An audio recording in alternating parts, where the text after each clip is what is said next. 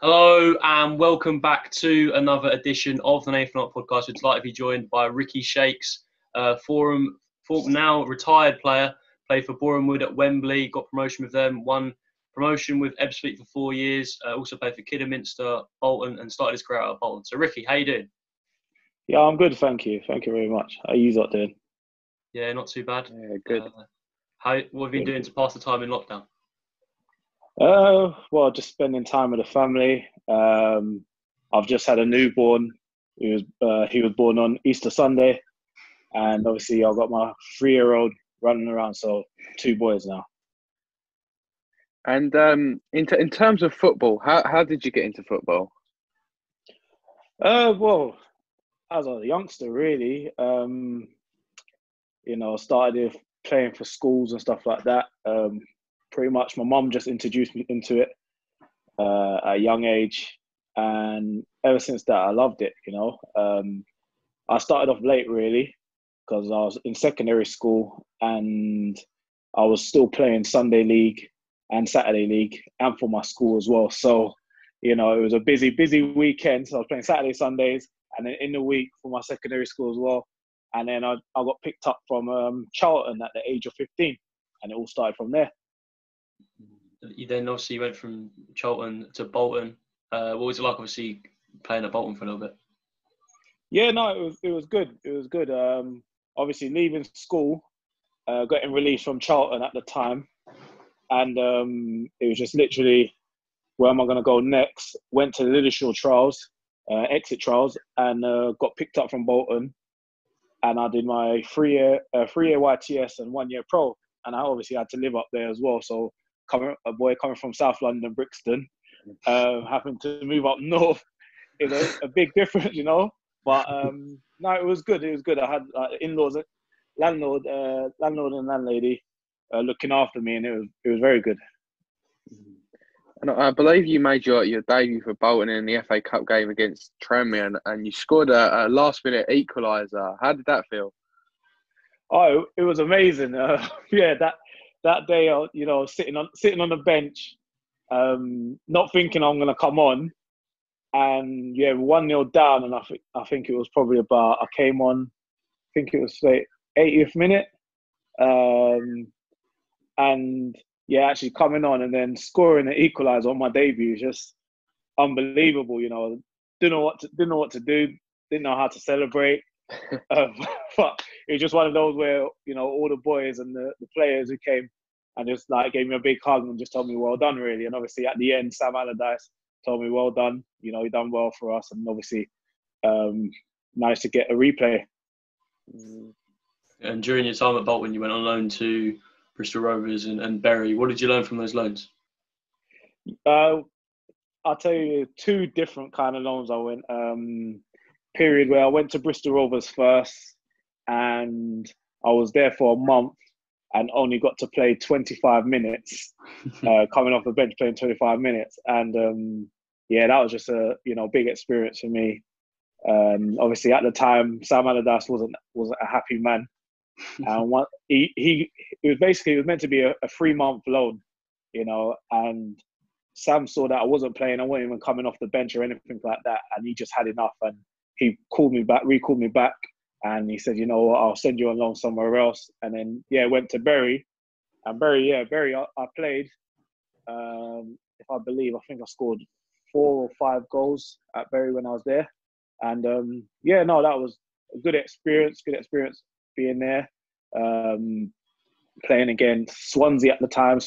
Swansea got promoted. It was the last game of the season. I remember very well that they won the game and they got promoted, and obviously all their players celebrating on the pitch, their fans running on the pitch. So, that was just a whole new experience for me, that happening. I just thought to myself, I saw the fans running on the pitch, and clearly they're not my fans. So I thought, let me go back to the changing room. You mentioned Sam Allardyce. What was it like being managed by Sam Allardyce? Yeah, no, down to earth guy. He looked after the youngsters, and even the olders as well. He looked after all the players. You might see on match days and stuff like that he could be an angry man at sometimes, but behind closed doors, he's a big teddy bear.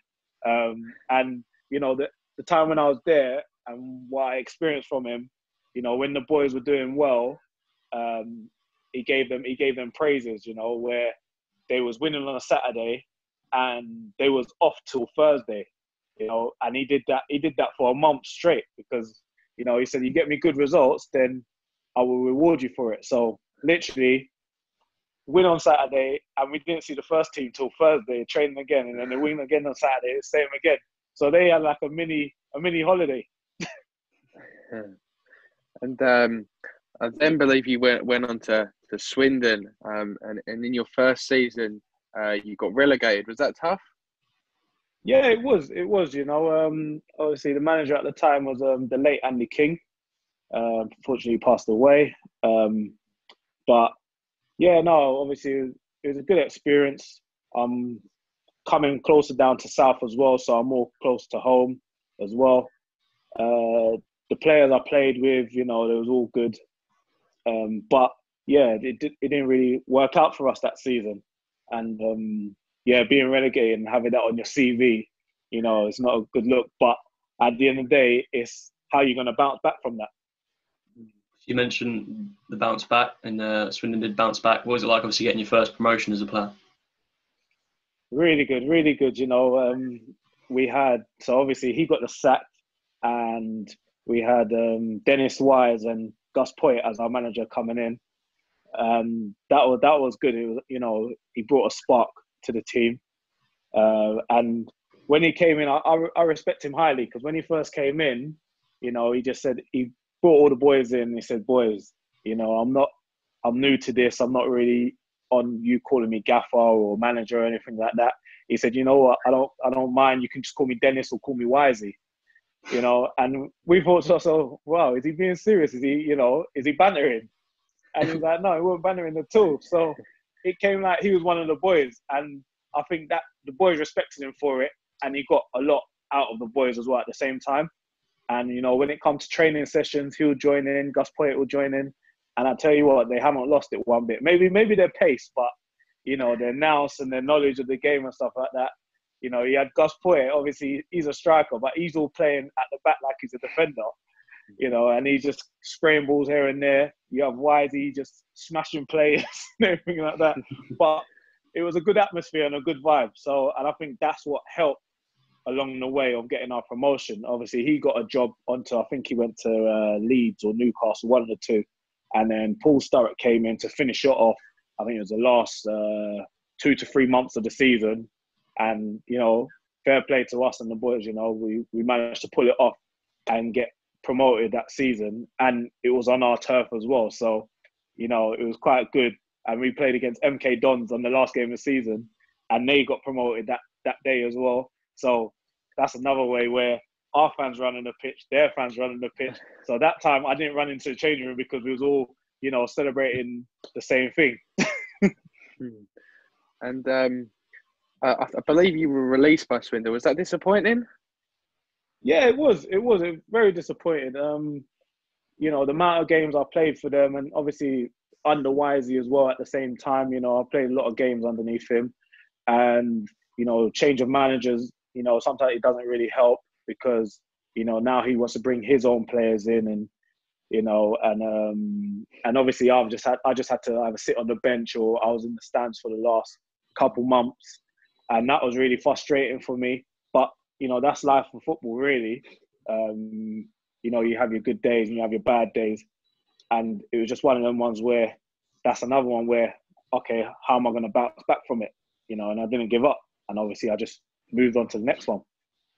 Yeah, you moved to Brentford, and you had another good year there.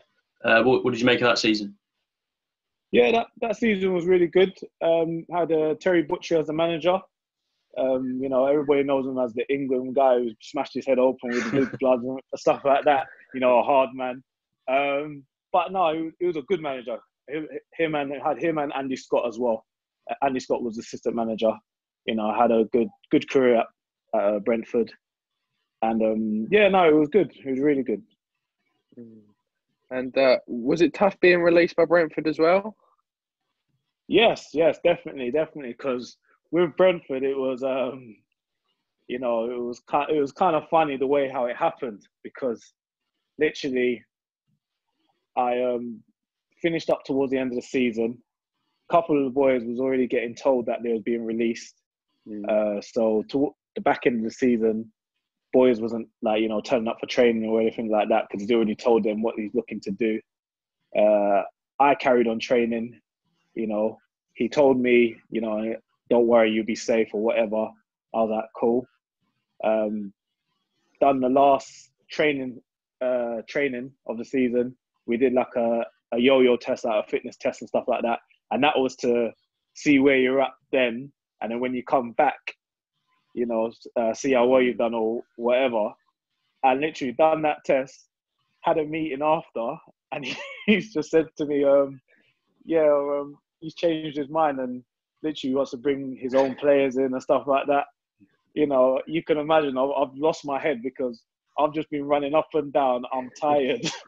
And now you're telling me I've got to go now and I've got to find somewhere else. And at the time, I had an agent at the time, and he wasn't impressed either, because, you know, he went away on holiday because he sorted out. He thought everything was all sorted. And he said, yeah, don't worry, everything's all sorted, so you can just relax on holiday. And yeah, that's what happened, really. You know, that was a crazy one for me. You know, I lost my head, but, you know, at the end of the day, I still see it as it's football. You know what I mean? You get released or you get stayed on. It's just one of them ones. You know, never give up. Then obviously you left Brentford and you signed for Ebbsfleet. Obviously, it's a bit different from Brentford to Ebbsfleet. Obviously part time, but obviously Ebbsfleet just won the FA Trophy. So why did you choose to obviously you had to go down to non-league as well? Why did you choose Fleet? Well, you know what? One of the reasons why I might as well, I'd say, you know, there's one guy who recommended me. That was Darius Charles at the time. I think he was on loan to you just before I came. So obviously he knew about Ebbsfleet and stuff like that, and obviously he played with me at the start of the season when I was at Brentford, and you know I spoke to him, and you know I said to him what I thought about it, you know, and he said, you know, it's a really good club, whatever, you know. At the time it was run by the fans, isn't it, if I'm correct? Yeah, that's right. So you know, so he said it was a real proper family-based club. So, you know, I thought to myself, you know what, let me give it a go. You know, it's south of the border as well, so you know I can get to stay back at my mum's house and drive across. You know, and I thought I'd give it a go, really. And you know, once I got there, the first day of training, pre-season training, you know, all the lads was warming, like obviously the old boys who was there previously with the FA Trophy and stuff like that. I already knew Mark Ricketts already when we played at Charlton, you know, years back. So me, you know, playing with him again, it was quite good. And yeah, the boys we had was amazing. And what sort of ambitions did Ebbsfleet have? Well, at the time, it was just you know, got through the FA Trophy and got to the finals. It was just, you know, let's move on to the next one, where let's try and get out of this league and try and get another run, you know, for the FA Trophy. And yeah, that was the achievement for us. That was our goal to hit that season. And we done okay in your first. We done okay in the first season. I think we got to the FA Trophy semi-final, sort of mid-table. But in the second season, unfortunately, we got relegated. Was it disappointing to have that relegation? Yes, most definitely. You know, obviously, I've already been through it already with Swindon. So, you know, I know the feeling. And obviously, if there's boys there who hadn't been through that, you know, I was one of those ones where I had a shoulder for them to cry on, really, you know what I mean? And obviously let them know that, you know, it's not all bad, you know. It just hasn't happened for us this season. And, you know, we just got to rebuild and start again for the following season.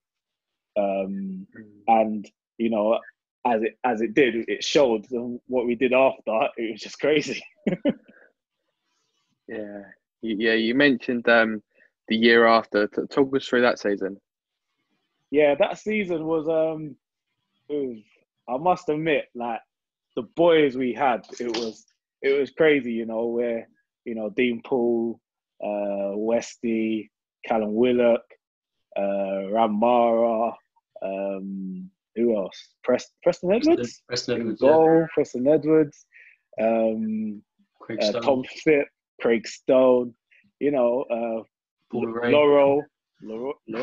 Easton as well. Yeah. And Easty, funny character, funny guy he was.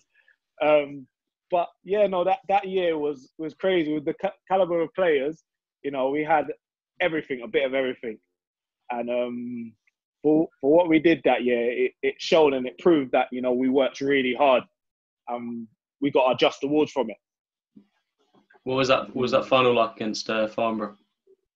Yeah, that was amazing. That was amazing. It was it was first ever time that my mother-in-law came and watched me that game, and obviously my wife now was watching as well. And for me to score as well, to make them proud, it was crazy. It was a crazy game, and obviously a good finish to our road, the end of the road. And after racking up over 150 appearances for Ebbsfleet, you moved on to Kidderminster. What made you choose to go to Kidderminster? I wanted to change for myself. Obviously, I was at Ebbsfleet for 4 years, and I don't know. I just wanted to change. It was just different. I wanted to get out of London, and I could not tell you how Kidderminster came about. I think they called my agent or something like that, and I just said to what the heck? Why don't I just go out and try for a year? And that year we came close to get promoted again. We finished second, and it went down to the wire of the last game of the season.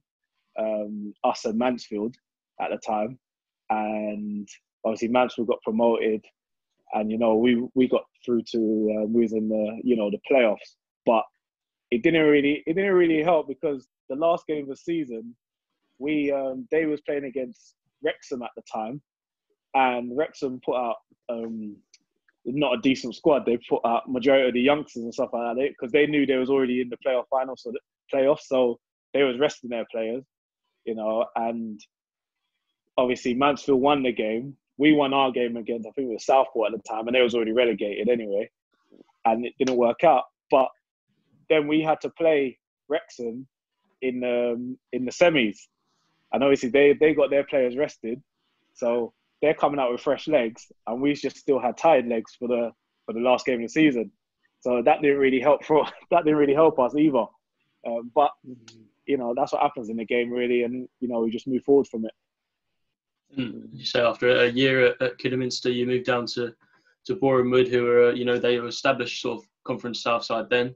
Why did you choose to sign for Boreham? Well, obviously wanted to come back down south again, and I think it was just one of the ones where I come back down south and try to stay in south. And it come about where Luke Garrard, who's the manager now, he was the assistant manager over there, and he recommended me to Ian Allison at the time, who was the manager, because he was at Swindon the year before I came, so obviously he knew about me already. And obviously me playing against Boreham when I was at Ebbsfleet as well, so they already knew about me. And yeah, no, it was just a nice, tidy club being there. And yeah, it worked out good for me in the long run. But obviously my first season didn't really work out as planned. Signing a contract in the morning and then training in the afternoon, and fully ruptured my Achilles tendon. At training, first day of pre-season training, just in a yo-yo test, didn't really help me. Didn't go against my favour. But managed to rattle through it. At the time where I was doing my rehab, I managed to do my personal training course, so qualified PT now, and that was just to buy time as well, and keep me going and just keep me active at the same time. And I think that helped me as well. They offered me a job to do coaching as well with the academy boys to keep me there. And, I bounced back like 9 months later, I played like the last couple games of the season. I came back in March, so mid-March, started playing in the reserves, doing well in the reserves, scoring in reserve team. And the first team manager, Ian, was like, get him back. I need him back into the first team, get him back. And Fizzy was like, he's not ready yet. He's like, no, I want him back because he's doing well, really well right now. So, my first game, it was in, at the time, it was like the Hart Senior Cup, and it was against Watford. So I came on and did well. And then from there, done well. The second year I was there, obviously back fit. That year when we got promoted, that was the year we got promoted. And I played every minute of every game, apart from one game, and it was against Ebbsfleet, but I came off after 80 minutes. So you might as well say I played the whole game anyway. But, for me to bounce back from a Achilles tendon, and, they say, that's one of the worst injuries you can have, that and obviously your ACL. And for me to bounce back the following year and playing every single minute and getting promoted at the same time was a big bonus. Yeah, and you mentioned the promotion. How did that feel? Oh, amazing! For like a small club like that, same thing. Going through the playoffs, leading up to the playoffs, semi-finals and finals, and obviously the finals being on our patch. Not like Ebbsfleet where it was away, but this time finals at Boreham Wood, and actually winning. It was amazing. It was amazing. All the fans running on the pitch. The players we had as well. Like Liam Goal, like Junior Marias. Where they've gone on in their careers now. It was a good feeling, great feeling.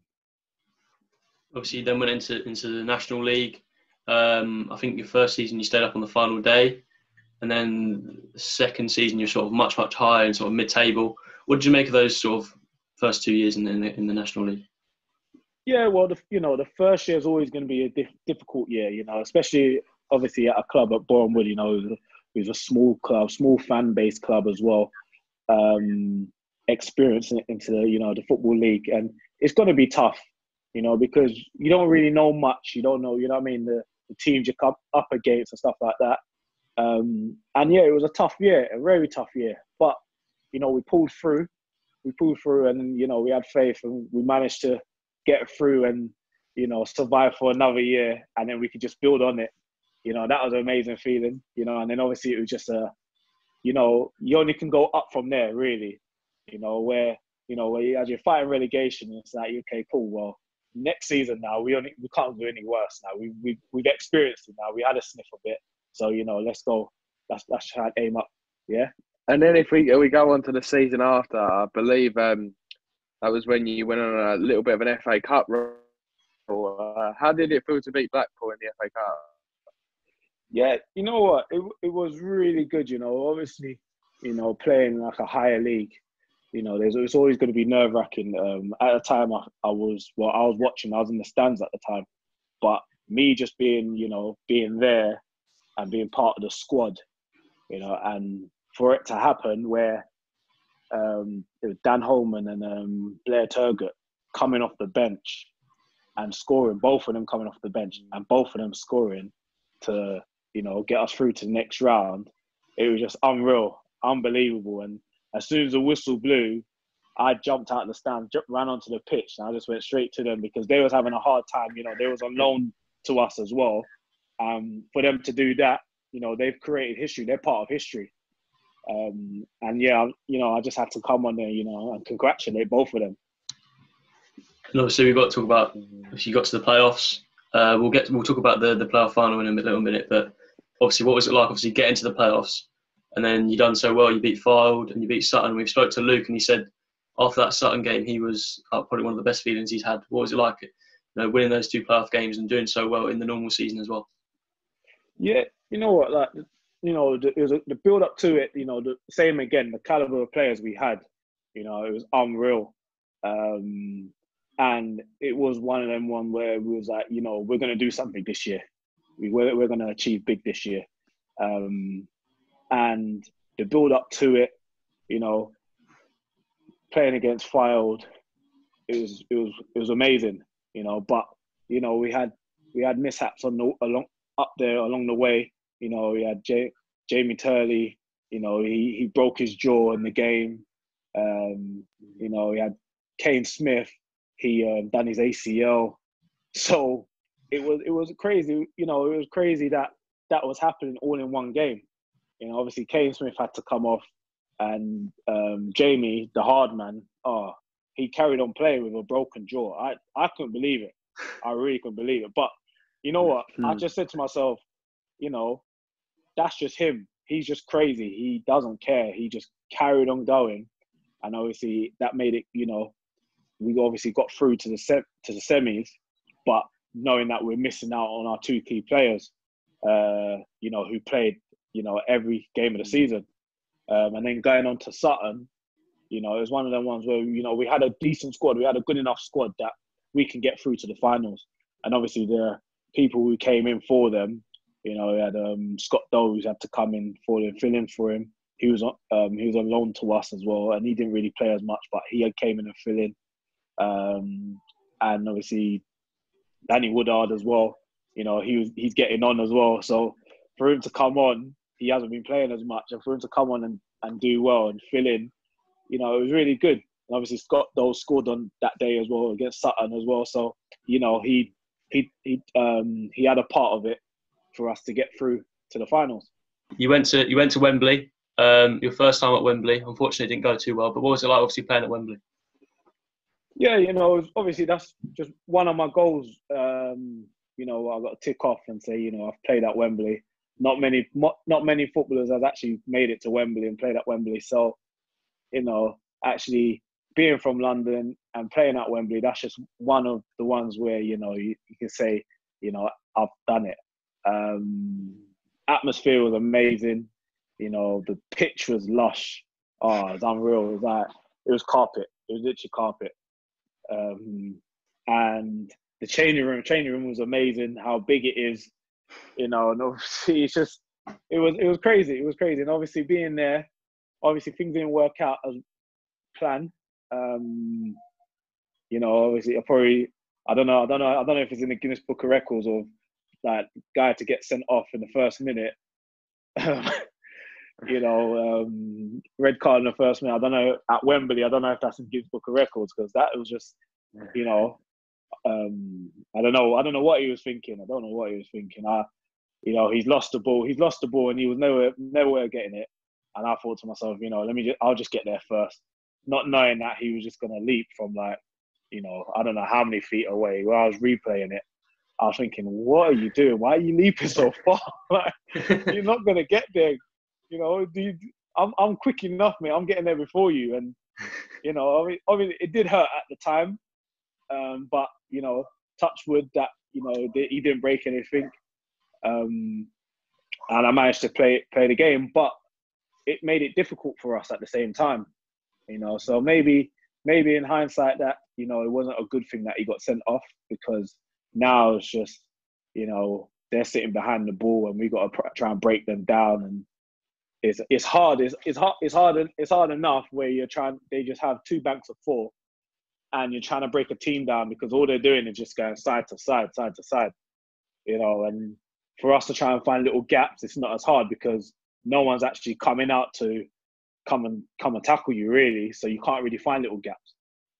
So it was hard. We tried our very best, and it just, you know, we were disappointed. Obviously, we got the equaliser and everything, and, you know, for them to sucker punch us and score on a break, on a counter attack, you know, it was very disappointing for us, you know, as a team, as a manager, and obviously as you know, the chairman.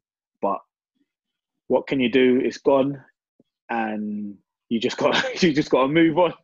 You know, you can't always go back to it. You know, you especially them ones, you just got to forget about the past and try and move forward and see what you can achieve on the next one. And when we spoke to Luke, he said how he would have changed his tactics if he could do it again. As players, did you sort of think, oh, we could have done something differently, or we could have done more? Yeah, I think I think so. When you look back at it and you think to yourself, okay, well, if I'm in this situation next time, how can I break this down? But in the spirit of the moment at that time, it's everything's going fast. Everything's going fast. So you're trying to suss things out and whatever to try and see how to break things down. But yeah, when you look back at it, you think to yourself, okay, cool. Well, maybe I should have done this or maybe I should have done that, and obviously to try and draw out players. But it was one of them ones where we had a tough season. We've already had, it ended up being three key players, who was out of the game. We had Morgan Ferrier as well, where he done his hamstring after foul, so he didn't even get to play the Sutton game either. And hello. And so you had three key players who was out, but what can you do? You got to play with what you've got in front of you. And we spoke to Luke, and he said there was a bit of a sort of, maybe there was a bit of a hangover the season after, and the recruitment wasn't as good, and you struggled a little bit in the season after, and you weren't going to get relegated, but you were like much further down. Was that season tough? Yeah, it was because it is one of them ones where where you've already set the bar of us being in the playoff finals. You've already set that bar, so it's like, okay, next season I've got to try and recruit better or whatever, And yeah, it didn't work out. The recruitment didn't really help as much as we thought it would be. When you try and bounce back from the following season. But yeah, like we went mid-table, finished mid-table, and you learn your lessons from it, and you think to yourself, okay, cool. Well, I know what I've got to recruit on. I know players who I need to bring in, players who need to go, and it's one of them ones where you have to be ruthless as a manager as well. It's one of them ones where the player could be a nice guy or whatever, but he wasn't to your standard or your quality, what you wanted to bring to the squad. And yeah, that's it really. And in terms of representing your country, I know you've done that quite a few times. How proud are you of this? Yeah, no, it was amazing. Obviously, representing Trinidad first. That's where my mum's from. When I was playing in the under-23s, that was when I was at Swindon at the time. So I represented for them the under-23s. In 2006, I played with the seniors in a friendly against Iceland at Loftus Road. And that was where they was already qualified for the World Cup for 2006, one in Germany. And, I was on standby for them. So obviously playing with the likes of Stern John, Shaka Hislop, Dwight York, Kerwin Jones, the list goes on and on. And, being so close to being on standby for the World Cup, it was just one of them ones where, you just have your fingers crossed really, but you don't wish anything on anybody. But if someone was supposed to get injured, then, they'll be flying me out there and I'll be playing at the World Cup or, being in the squad in the World Cup. And yeah, then obviously didn't hear anything after that. 4 years passed, and when I was at Ebbsfleet at the time, a guy called Faisal Khan, he came and he approached me after the Ebbsfleet game, and he was one of the representatives for Guyana, and he knew my dad was from Guyana, and he approached me and he said, you fancy playing in the World Cup qualifiers? And I didn't turn that down with a heartbeat really. I said, yeah, of course. Obviously he knew about my previous with Trinidad. He was like, no, that's fine, we'll get everything sorted with the FA. And then obviously I moved on and started playing for Guyana, and that was a great experience, flying the other side of the world, and obviously playing against teams of like Mexico, Costa Rica, El Salvador, playing against Trinidad and Tobago as well.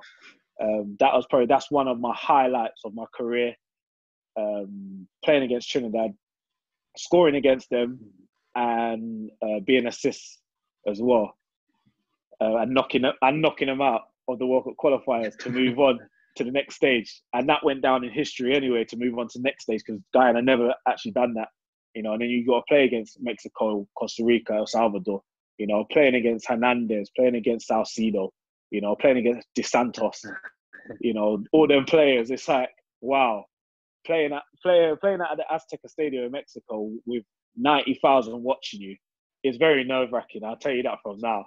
It got to a point where, I'm trying to communicate with my teammates who's two meters away from me, and they can't hear what I'm saying because the crowd, the Mexican fans are crazy. What I mean, they are mad. They got the fellas going round, the horns. It was unreal, but it was a great experience. I must admit.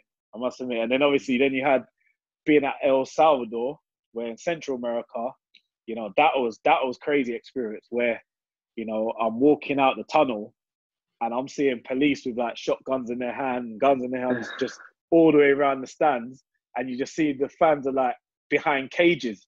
I'm thinking, what am I in for? What's going on? And they were saying they was hostile. There was like 55,000 watching, and that game we drawed. And after the game, they applauded us off the pitch. And that was very good. Because it was one of them ones where they just saw us as a small island, and we was just going to get battered by the team. And they saw us perform, and we done well against them. And they gave us our praises for it. Obviously, going back to Boreham Wood, you had your last season playing this year. What have you thought of this season? This season, we was on to big things. We were doing really well. Players we have, it was a good. I must admit, like the gaffer, it was a good recruitment this year.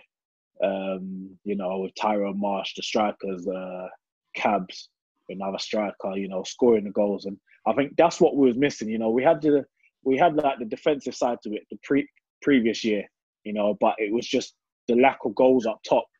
It was one of them ones where this year, when the ball was going up top, it was staying up top. It was giving the defenders a breather. It was giving them, they could actually relax a bit. Not too relaxed, but they can actually ease off. And then we was actually getting goals from it as well.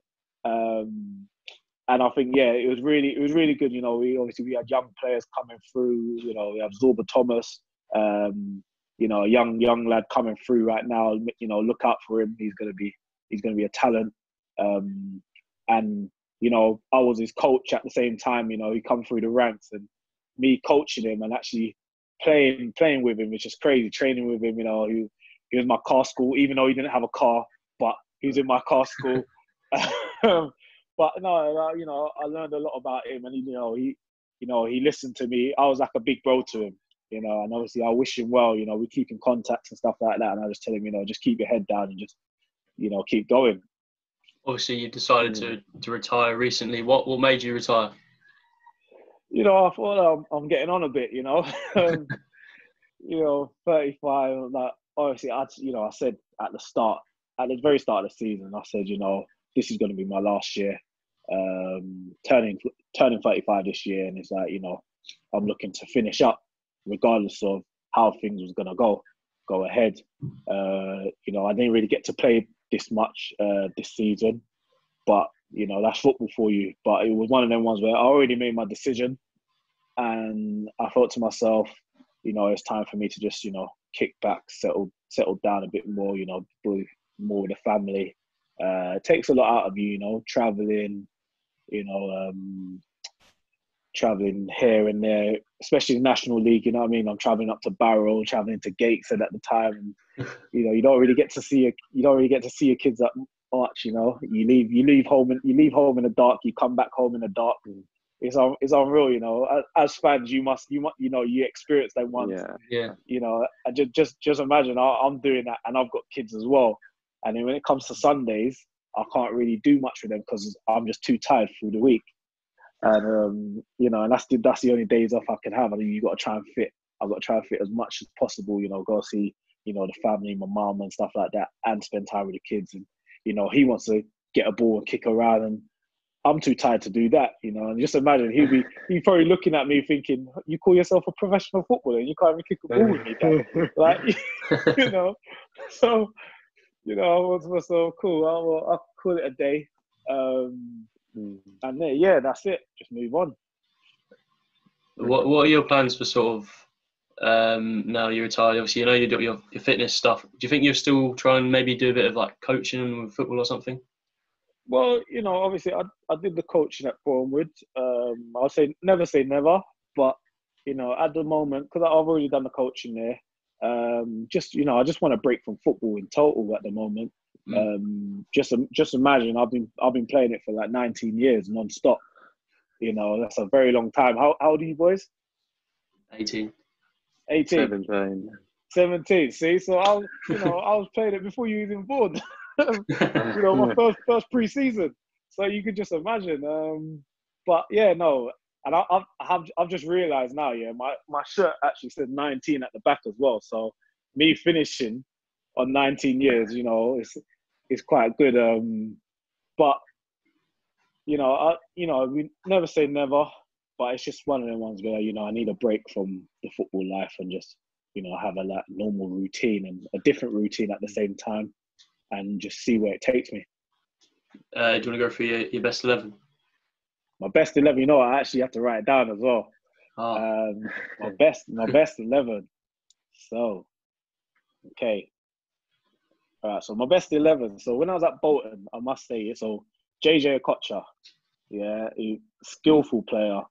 You know, I was at the Arsenal game at the time where, you know, he rainbow flicked over. I can't remember who it was. I think it was Ray Parlour or someone on the line, and managed to get past him. And I was like, no, what a player he was. Another guy, Kevin Nolan, you know, as a youngster coming through the ranks, through academy ranks, and you know, and I stayed at the same digs where he was. So when he moved out, I moved into there. So he used to come and visit us, me and another guy, Cleveland Taylor, who used to stay there.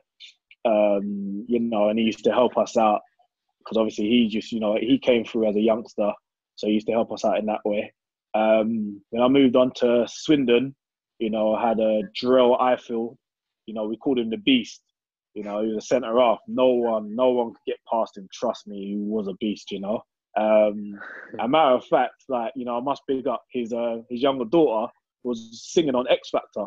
You know, I saw it the other day. I was thinking, wow, she's a big girl, man. You know, so I must say, you know, big up to him with that. Luka Djukovic, another young lad at Swindon. You know, he moved on. He went to like Middlesbrough and stuff like that. You know, he was a young lad, younger than me. And, you know, I could see potential in him. And then when I went on to Brentford, a veteran, like Kevin O'Connor, you know, I don't know, he's been at Brentford for, I could say, probably 10 to 12 to maybe 20 years now. You know, he just kept on playing, and he was just unreal. Another guy met at Brentford, obviously you know him as Darius Charles. He moved on to you. Another strong guy. You know, it was one of them ones where he had the iron bar. As soon as you put the iron bar there, you couldn't get past him. Sweet left foot. And then, you know, when at Ebbsfleet, obviously I've got to say Michael West, you know, young guy, young player coming through the ranks. Obviously he moved on, he got crew and stuff like that. Done very well. When I was at Kidderminster, Shane Dunkley, centre half, like strong guy. You know, he's doing well at Wigan. I think he's injured now, but, you know, he's been doing well there. When I was at Boreham Wood, I had, you know, being there, obviously I've been there the longest at Boreham Wood. Kieran Murtagh, he's still there now, you know, centre midfielder. Can't get the ball off him at all. Like, and he's so cash. The ball be in our half of the field, in our penalty box, and the ball up in the sky, and he'll bring it down. He wouldn't even clear it. He'll just bring it down and start dribbling out of it and find a pass. And I'm like, how is he doing that? You know, he could get it. And, you know, Luke Garrard will say the same, you know, cool guy. Bruno Andrade as a striker, you know, great guy, great person. You know, moved on with Lincoln, obviously got promoted with Lincoln. Another guy, Angelo Belanta. Crazy feat, you know, and he's another one. Bothered. But I mean, he's just chilled. Everything's just nice and slow, but he does it. he does it with class. It's unreal. He just makes people for fun. Like, you know, he does it. He makes people in slow motion. I don't know how you could do it in slow motion. Yeah, to make someone. Yeah, and that's my 11. But you know, as I say, my subs, I'll say literally everybody who I played with, you know, at every single club I've been at, they would be my subs. You know, because at the end of the day, you know, playing with all those players wouldn't have made me at the end of the day, you know, as a player. You know, I've learned a lot through, you know, so many players and playing with them, and even some playing against them as well. Playing against them, and then now they're my teammates. You know, it's one of them ones where you learn from that as well. You know, where it's hard because you'll play against someone. So, like, prime example, like, who was at Ebbsfleet at the time. So Ishmael Welsh, and when he was at Grays Athletics, and we used to play against each other. And he's obviously left wing, I'm right wing, playing against each other. And he was little, and he was, you know, he was very skillful, and he's trying to put it through my legs and from past me, and he's coming out with little comments and stuff like that. You know, it gets to you, you know. And then all of a sudden, we're playing for the same team. We're on the same team for Ebbsfleet. And you know, you just go back and you just laugh at each other and think to yourself, you know, where he used to wind me up and stuff like that on the field. You know, you never see that I'll be wound up on the field, but he used to wind me up a lot. And you know, playing with him, we end up being good friends. You know, I must admit, like, that Ebbsfleet squad where we gelled together was like, you know, with Ishmael Welsh, Dean Paul, Leon Crooks, Kezi Ibby, Darius Charles, and Derek Duncan, you know, and we was tight. We was a unit. There was one point where Liam Dace called us the Jackson Five because we was always together, you know. But yeah, no, it was really good, and a great experience for me. Who did you have managing that team? Managing, see, I know Luke Garrett will be watching that, so you know, I've got to big up him. You know, he's done well as a young manager. But if I say manager, I'll probably say who I've had. I'll say Dennis Wise. Dennis Wise, definitely. You know, I really enjoyed it with him. And yeah, Gus Point would have to be the assistant manager because the banter was just flying and stuff like that. You know what I mean? Not saying Luke Garrett's got banter, but Luke Garrett's got a lot of banter. Trust me on that. You know, you might hear him shouting a lot on the pitch, but behind closed doors and on the training field, oh my days, his banter it's crazy. 2 more questions before you go. You've had 3 promotions in your career. Which one of those is the best? Oh, you put me on the spot now.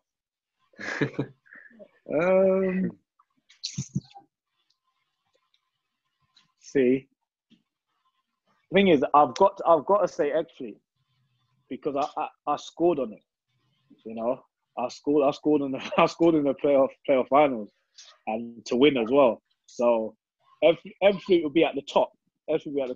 Then second would be Boreham Wood, and then third would be Swindon. And final question, a tough one, but what's the best moment in your career? Sorry, say that again? What's the best moment in your career? Best moment? See, I have a couple. So, as I said to you before, for my country, Guyana, playing against Trinidad, knocking them out. And then next one will probably be Wembley final. We'll let you go now. Thanks for your time, Ricky. All the best. No problem. With the stuff. Cheers. All the best. Thanks for your time, Ricky. No problem. Thank you very much. Cheers. Thank you. Be safe.